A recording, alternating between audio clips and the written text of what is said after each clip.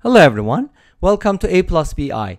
This channel is all about complex numbers, and in this video we're going to be solving a system of equations with complex numbers.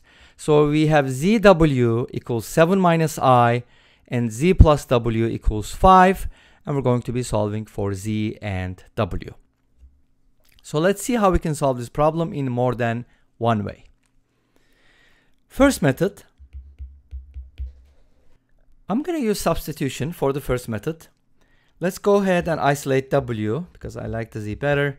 Write it as 5 minus z and then plug it into this. zw equals 7 minus I.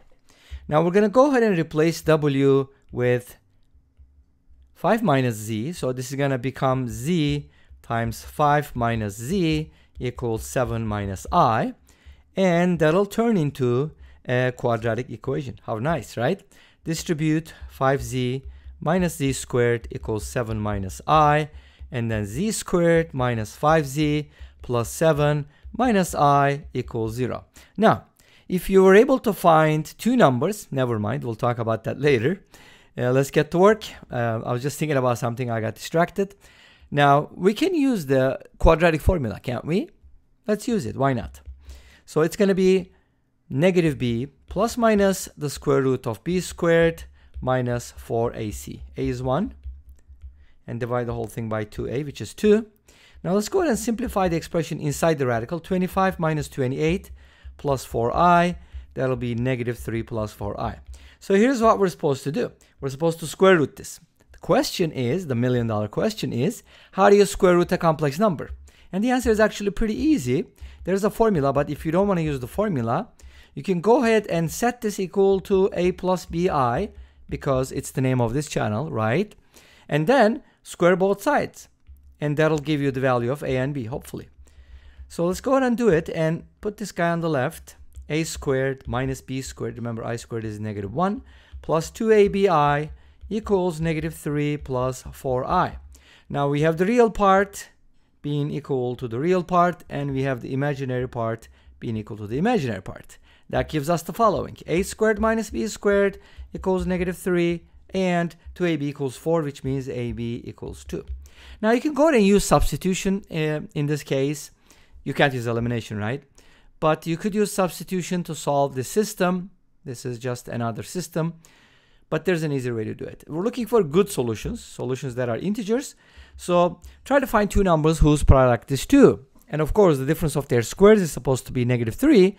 Since a needs to be less than b, because their difference is negative, I'm going to pick a equals 1 and b equals 2. Of course, this is just going to give us one of the solutions, but that's good enough. So, in other words, the square root of negative 3 plus 4i is going to be a plus bi, which is 1 plus 2i.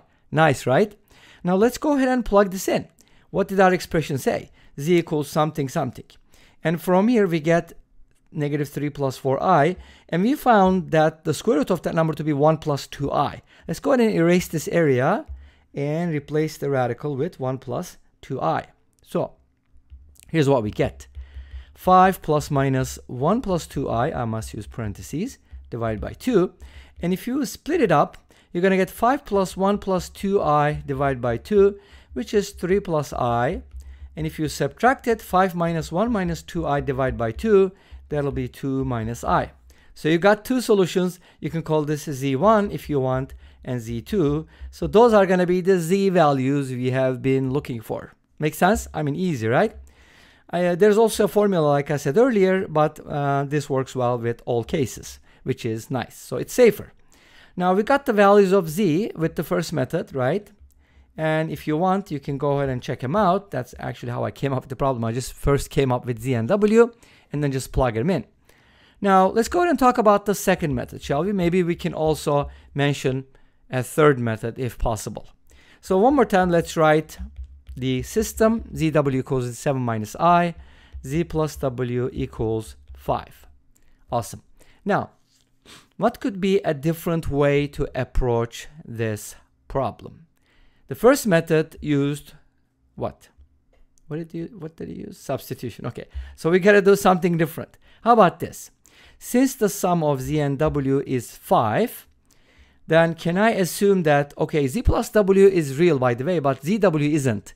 So that means z and w are not complex conjugates.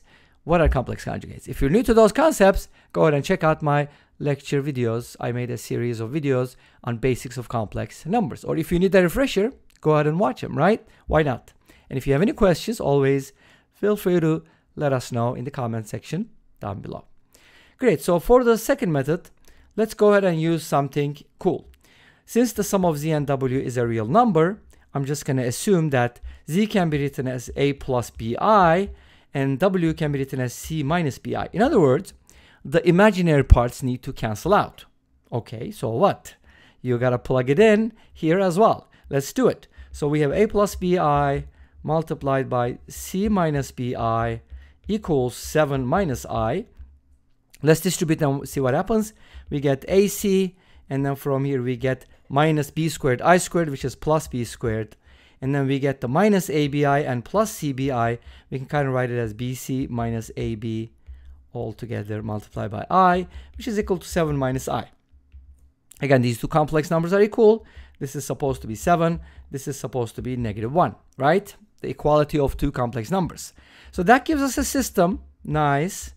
And then we can kind of factor out the b here and write it as c minus a. I think that should be an a. And now we get equals -1. Awesome. Do you like this? But we have another equation. And that comes from here.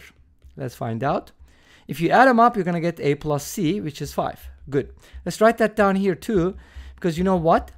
We have a system of equations. And there's only 3 variables. So that's kind of nice that we can solve it. So from here, you can isolate c minus a and write it as -1 over b.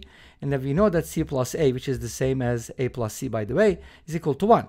By adding these and subtracting these equations, we can get c and a in terms of b, and then plug those in here.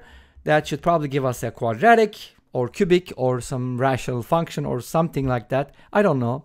Then we can hopefully solve for ABC, and then we can just plug it in. Remember, our goal was to solve for z and w. Once we find ABC, we got z and w, right? Okay, awesome. Now, obviously, this is not the only way to do it, and there's probably a third way to do it, which is something that I can't really think about. Actually, I can think about it. That is Vieta's formulas. Yes, yes.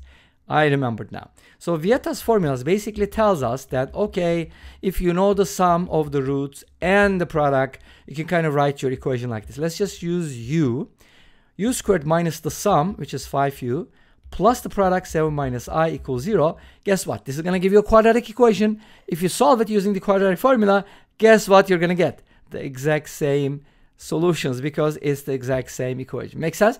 Just a slightly different approach. Would you agree? Anyways, this brings us to the end of this video. But thanks for watching. I hope you enjoyed it. Please let me know. Don't forget to comment, like, and subscribe. I'll see you next time with another video. Until then, be safe, take care, and bye-bye.